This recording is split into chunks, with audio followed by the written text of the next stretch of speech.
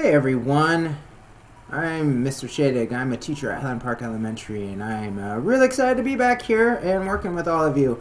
I hope I'm becoming somewhat of a friendly, familiar face for you, and if not, that's fine. Welcome to your first session. Today we're going to continue to talk about some fractions. We've been doing that, but we're going to start with a bit of a math talk first, which will be around fractions, and then we're going to look at sums and differences of fractions. And we're going to dive in and finish off with a really fun game called First to Zero. So make sure you have everything you need. If you're using the packets from the district, great, grab those, because a lot of the problems you're going to have to look at, we can solve today using these techniques.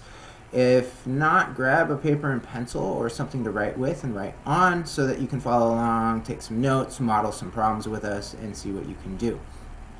With that being said, let's go ahead and jump right into our math talk, right? So, what do we got going on today? It says determine if each fraction is greater than, less than, or equal to 1/2, right? So, greater than, less than, or equal to 1/2. This is something that comes up a lot. We'll see questions like this quite a bit, and so we really want to use our understanding of numbers and fractions to think about how could we do this work, right? Without really thinking about paper and pencil. That's the whole idea about a math talk, is like how can we just kind of explain our thinking and see how these things work. We could solve this by modeling and doing a lot of work on paper and pencil. We could, that'd be great. I would love that.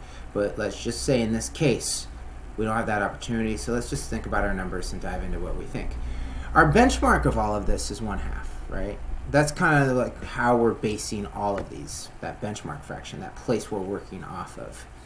And if we think about 1/2, right? We think about that as we model it. 1/2 is that middle piece, right? It's that middle. Here's my beginning, here's my end, here's the middle, here's 1/2, right? So 1/2 is the middle.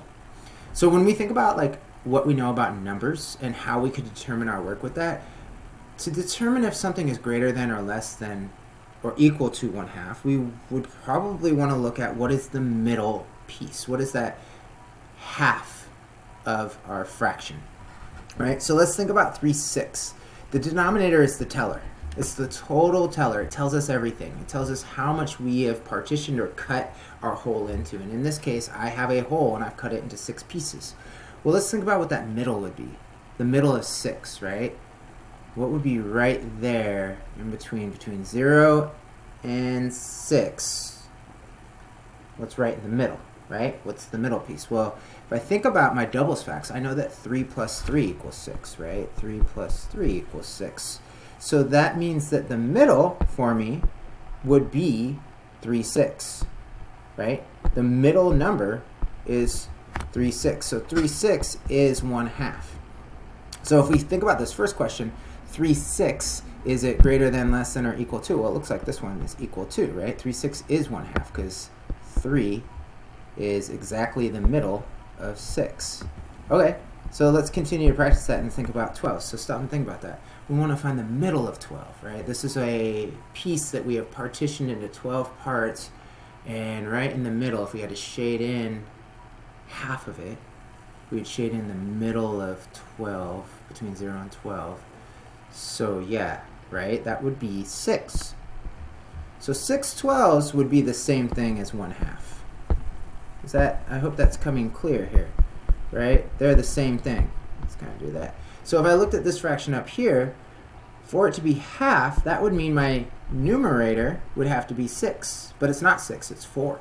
So then we have to ask ourselves, okay, so it's not equal to, because it's not 6, and then is it greater than or less than? Well, if half was 6, 4 is less, so that would make this less than, right? That's a less than. This is a less than 1/2. Okay, so let's continue to think about that. What would you see in these other fractions if you thought about what's the middle? Maybe I won't, I'll stop writing. Oh, look at this one though. I feel like that one's equal to, huh? Because it is 1/2. Nice try, they tried to trick us, we got them. So there's 1/2 right there. But let's think about these other ones, like what would be the middle of 20, right? What's right in the middle of 20? So stop and think about that, and then ask yourself, is it greater than or less than at 6/20? Well, right in the middle of 20, right? Doubles facts is really helpful here. The same number plus itself would equal 20. That'd be 10 plus 10. So the middle is 10. This is 6/20ths, so this is actually less than as well. Okay, so the middle of 100, what would that be? Well, if we go right in the middle of 100, or half, right? Because half is that middle, that'd be 50 hundredths.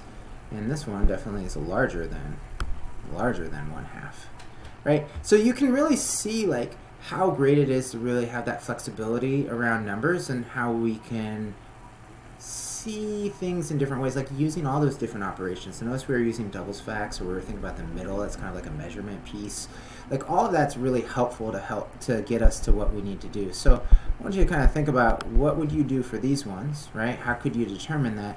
And then really keep this in mind. It can come in so handy as we do other work with fractions, as well as I can guarantee you this type of question you're going to see a lot. It's just going to throw some fractions at you and say, hey, figure it out, right? Are these greater than, less than, or equal to half? And then how would you know? And I think that idea of just thinking about the middle, using the denominator and finding the middle of that is going to be really helpful. Okay, so let's go ahead and move on. Our next step today is we're going to be diving into sums and differences of fractions. We talked a little bit about that before, but today we're going to explore a little bit deeper. So what do you say? Let's get started. I can't wait. Alright, so here we are, we're back talking about our sums and our differences of fractions, and remembering really the idea, right, when we're doing this work, sums is the answer to an addition problem and differences is the answer to a subtraction problem. We talked about sums of fractions, so let's just review that real quick. We had these steps. We're going to model both fractions, we're going to count our pieces and put them together in a new model, and then we are going to write our answer as a fraction. So let's start with that first step. I have 3/4, right? So I'm going to model 3/4 here. I'm going to draw out a whole, right? This represents one whole, and according to my denominator, I'm going to partition it into 4 pieces, right? That's the fourths, and the numerator tells me I have 3 that I can shade in. So there's 3/4. Great. We're going to add that to our second model that says 2/4. So again, we're going to draw another model to represent the whole. And we're going to partition it into 4, or cut or divide, whatever term you like. Cut, divide, partition. But we got to make sure those are equal pieces to the best of our ability as we draw them. And then we're going to shade in 2. Okay, so there we go. And now we're going to count what we have shaded in so that we can create the new model, because we're putting them together. So I have 1, 2, 3, 4, 5 pieces, right? So we're going to put those 5 pieces into a new model. So again, we're staying with fourths. The denominator hasn't changed, so we're going to take the whole and partition it into fourths. And then we got to shade in 5 of them. So 1, 2, 3, 4, which means now I got to create a second, right? Because I have 5 I need to shade in. I've shaded in 4, so we're going to create a second whole. And so 1, 2, 3, 4, 5, right? So when we think about that as an answer, I can just count that, write it as a fraction, it says. So I can just count what I have, which was 5 shaded pieces, that fourths, right? The whole's divided into fourths, so 5/4. Or we can think about the other way that we could write this answer. If we look at this piece here, we have all of it, right? We've shaded all of it in. That is a whole, right? 4 of 4 is equal to the 1 whole. So this represents 1 whole, and then this is 1/4. So we could write this as 5/4 or 1 whole and 1/4, right? Both of these acceptable for now as we practice this skill set, right? So there's the addition. Now subtraction we haven't really talked as much about, but the steps are pretty close to similar, right? We really always want to be thinking about modeling. So let's look over here what we got. We're going to model the first fraction only, though, in this case, right? So I have 2/3, so let's model that, 2/3. So this I'm going to take my whole and I'm going to partition or cut or divide into 3 equal parts. That's what the denominator says. And then we're going to shade in 2 of them. So 1, 2. Okay, so the second says to subtract the second fraction. So we're actually going to take 1/3 away from this, right? So I have a couple options. I like to kind of go back over it a different way to say, oh, I'm getting rid of this, right? Which then, if we write our answer as a fraction, seeing what's left, we just have 1/3 left, right? See, that's just 1 shaded. Or you could also think about just when you say subtract, right? Let's kind of go back to that steps. So I had, I had 2/3, right? And then I'm going to take 1/3 away, which I could just erase. I could erase what I've shaded in, and again, you can see we have 1/3. Okay, so let's of course practice this. We can't just do it once and be like, oh, we got it. So let's move on and think about again these differences. I have 6/8 and I'm going to subtract 2/8 away from that. So model the first fraction only. So I got to make 8s this time. So here's my whole. And if I'm going to make 8s, one thing I can do is I can partition into 4ths and then take half of each piece. Like cut each piece in half like that. And if you see, we got 8 pieces all together. So there's how we partition it into 8s. And then I need to shade in 6 of them. So 1, 2, 3, 4, 5, 6. And then in this case, again, we're going to subtract or erase the second. So the second fraction says 2/8. So that means I'm going to go in and erase 2 of the boxes I've shaded in, right? 2 of the 8s. So 1/8 is gone, 2/8 is gone. So that means that if we rewrite our answer, we have 1, 2, 3, 4 8s. Okay, so I know that that was like a quick run through, but I hope you're also already starting to see there's a relationship kind of going on here, right? Our denominator never really changed in any of this, and then if we look up at the numerator, we may start to see that there's just some math happening here. So that could be something that comes in handy when you're using sums and differences. Is modeling's great, I love it, but maybe you're starting to see another way that this could work, right? So, great. Things have been pretty friendly to us for the most part, but one of the things we want to ask that question now is what's going to start happening when our denominators are not the same, when we do not have the exact same denominator, right? Up until now, it's been really easy as I model them because everything's been the same size pieces, so it's a lot easier to work with. But this is going to happen. Like, not all fractions will always be written with the same denominator. So let's start and look at that today. It says, with sums and differences, the first step is the same. Step 1 to finding this is we're going to make sure that we have an equivalent fraction with the same denominator. So if my denominators are not the same, I want to make them the same. And I can do that by using equivalent fractions, right? And then, as you can see, sums, if we're using sums, we then go back to our steps. We model both fractions, we count the pieces, create a new model, and then we write an answer as a fraction. And if we're using differences, we go back to those same steps as differences, where we model only the first fraction and subtract from the model and then write as a fraction, right? So let's just follow this and try this out. We have 3/4 plus 1/2. So it says, you know, if they're not the same fraction, if they're not the same denominator, we want an equivalent fraction. So we want these two fractions to say the same thing. I either want it to tell me that I'm working with fourths or I'm working with halves. Well, to help me do that, I'm going to model both of them. And that kind of helps with both sums and differences. I'm just going to model both of them first. So I'm going to go ahead and take 3/4, right? And this is that idea of how we created those equivalent fractions. So I've partitioned into 4 pieces, and I need to shade in 3. Okay, so there's my 3/4. I'll just label it underneath again so we have some space. And we're going to add that to 1/2. So I'm going to take and model 1/2. So partition into 2 pieces, right? 1 out of 2. And I'm going to shade in 1 of them. Okay, this is 1/2. But I need to make one of these an equivalent fraction. So I need to think about how could I partition one of these models so that the pieces, so it's cut into the same amount of pieces, right? So this one's cut into 4 pieces, that's what the denominator says, and this one's cut into 2. So I want to think, well, how could I partition this?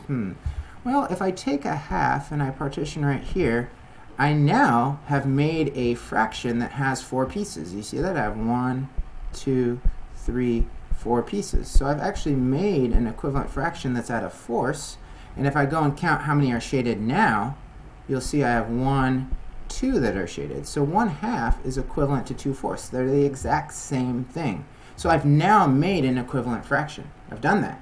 So this 1/2, it's now 2/4 because I remodeled it, right? I repartitioned it. So now let's follow our steps. It says okay, so now the denominators are the same. I have 3/4 and I have 2/4. I can see that.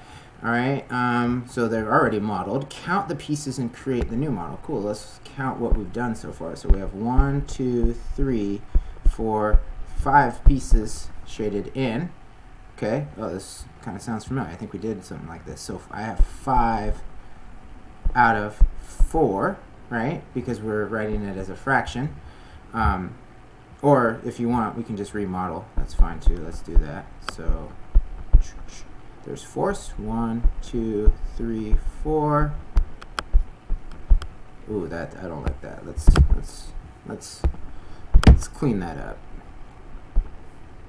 Right, let's go ahead and clean that up a little bit so we make a much more solid fourth. Okay, cool.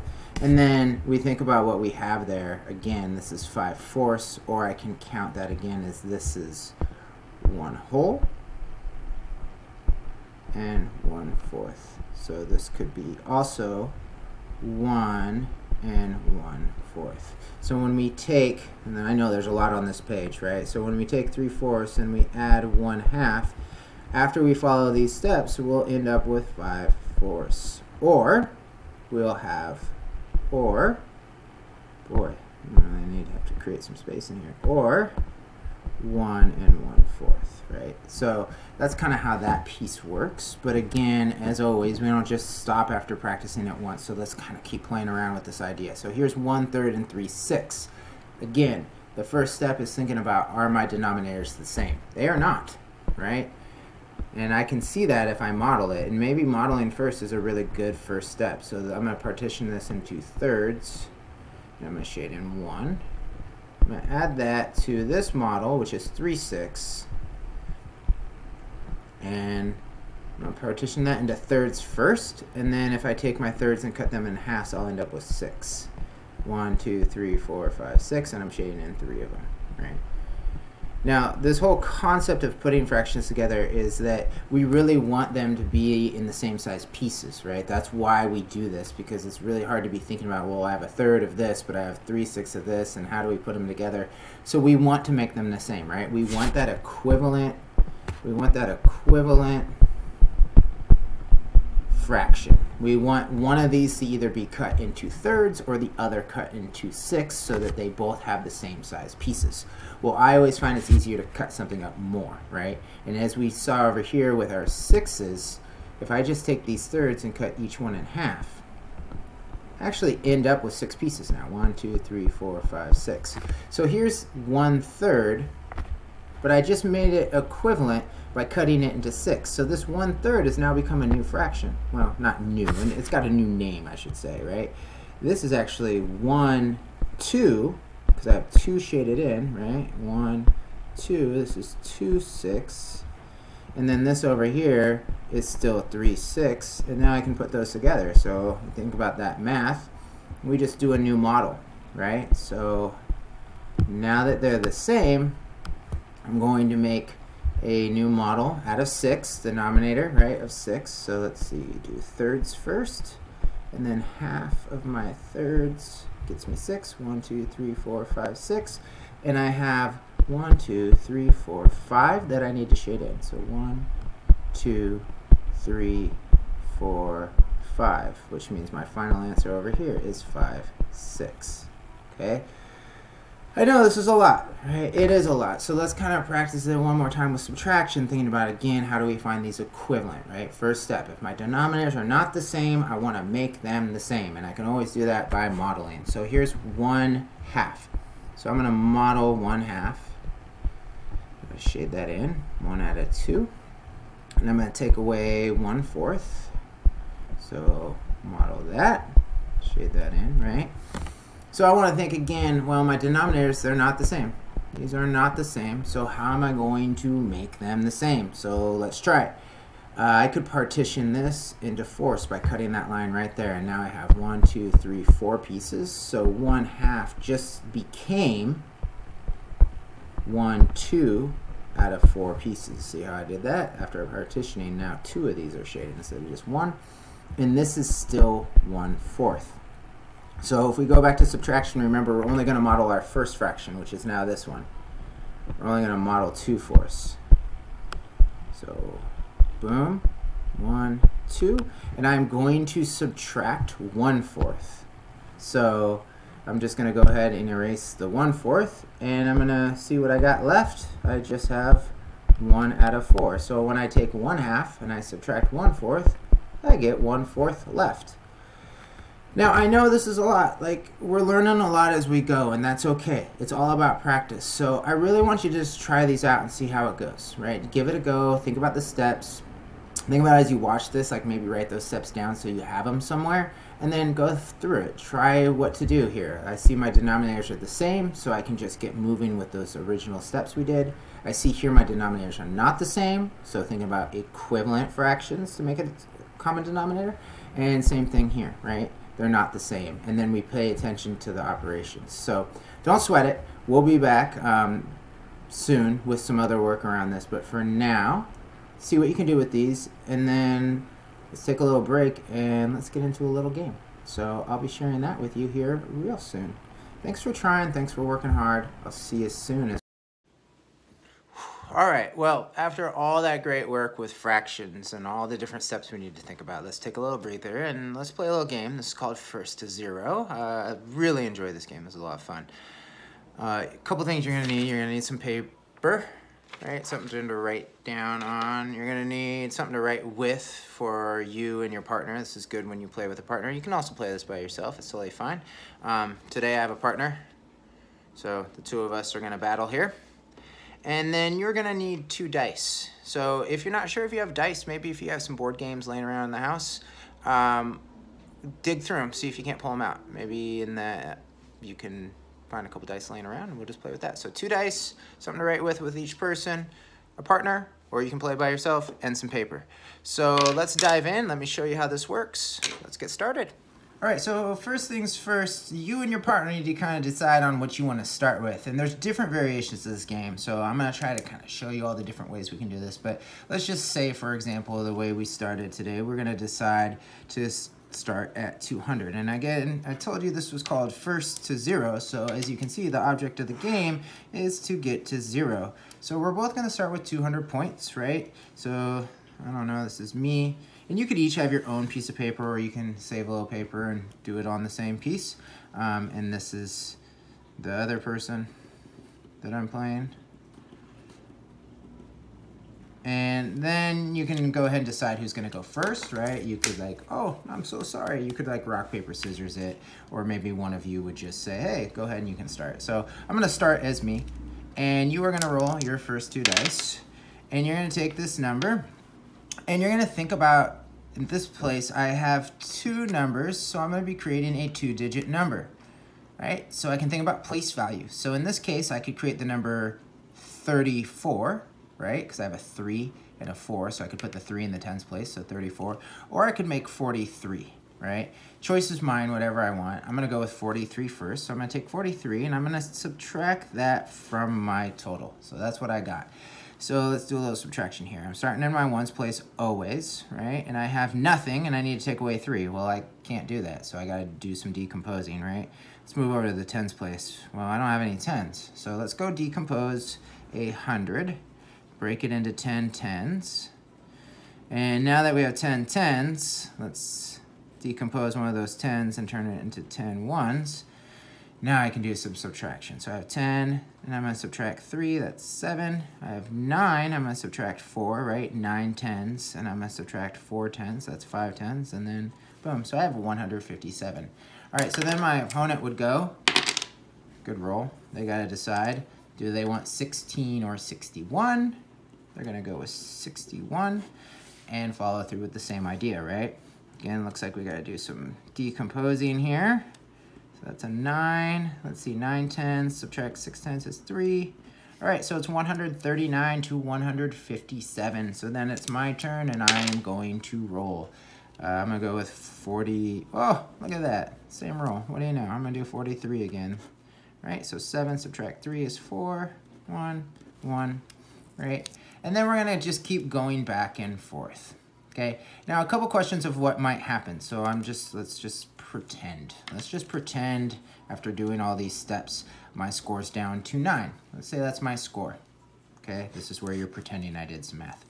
And then I'm going to roll. Now, obviously 9 is a single digit number, and now I have these 2 numbers, right? I have a 2 and I have a 3. And obviously I cannot take 23 away from 9, and I cannot take 32 away from 9. So once you get to the single digit place, you get to select just one of the numbers you want to subtract. So in this case, I'm going to just take the 3 and subtract it, right? Does that make sense? So when you get down to single digits, you can then just select one dice to help you get there. So that's one version of this, right? We play this game doing it that way. Here's a second version real quick. And you can do this with any operations, like get creative, right? You and your partner, again, decide what you're gonna play to. I don't know, we're just gonna play to a larger number right now. And we're gonna say who gets 0 first. Now last time we were using place value with the dice. This time we're going to use multiplication. So I'm gonna go ahead and roll. And as you can see, I have a 5 and a 6. So what I get to do with that is I'm gonna multiply my two numbers, and that's my score. So I know that 5 times 6 gets me 30, right? 5, 10, 15, 20, 25, 30, yeah. So I'm gonna take 30 away. So again, that's not gonna work. Let's do a little decomposing.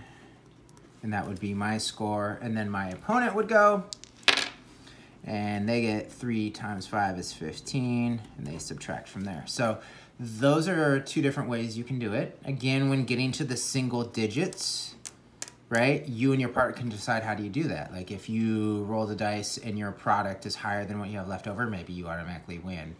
Or maybe if you're in single digits, you gotta hope you always get a 1, because then you're gonna have to do 1 times something to get that single digit number. That's up to you and your partner. Okay, so those are two variations in which you can play this game. I hope you enjoy it. It's really one of my favorites. Again, this is called First to 0. And like I said, you can play it as well by yourself because, oh, you can't even see it. There you go, First to 0. It's something you could just practice. It's a great way to practice your subtraction. So there you go, there's First to 0. Enjoy it. Whew, well, what a day. I mean, that was great. I really appreciate how hard you were all working and everything that we kind of put together on this. I want to encourage you to continue to practice, right? We started off with that number talk of thinking about, like, how can I look at fractions and understand what a half is, or more or less than half of a fraction. Like, how can I put those pieces together? We then did sums and differences of fractions that had denominators that are the same, and then denominators that weren't the same. And that was a lot of work. Like, I was really moving through that. So I appreciate your hard work and focus with that. And then we finished off with First 0, a really fun game that you can always play. So let's keep up the good work out there. It's good seeing all of you, and I look forward to our next session together. And as always, keep up the great work. Thanks, everyone.